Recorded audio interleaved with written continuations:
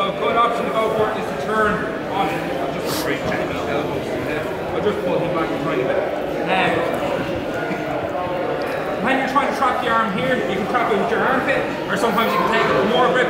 Sometimes he knows you're trying to trap his arm and he pulls the elbow out behind you. Don't let him have armpit control. So just put your elbow here beside the armpit.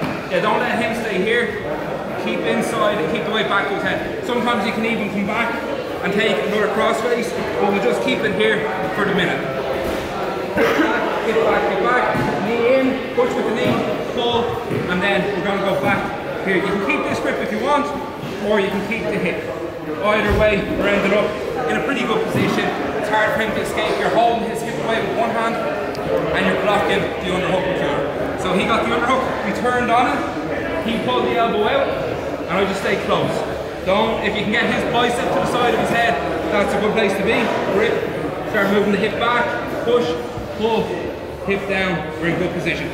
Keeping this and this, or else on the ground beside his head. Alright, on 2 guys, 1, 2.